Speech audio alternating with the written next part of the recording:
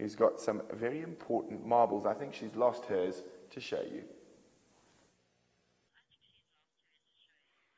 I have not lost my marbles at all.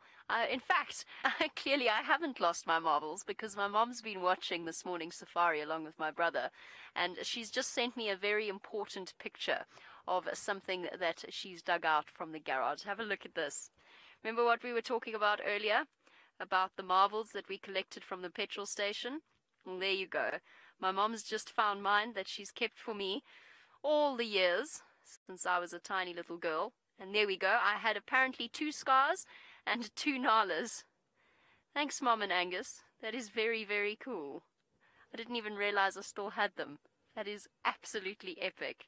So there you go. I haven't lost my marbles at all. My mom kept them the whole time.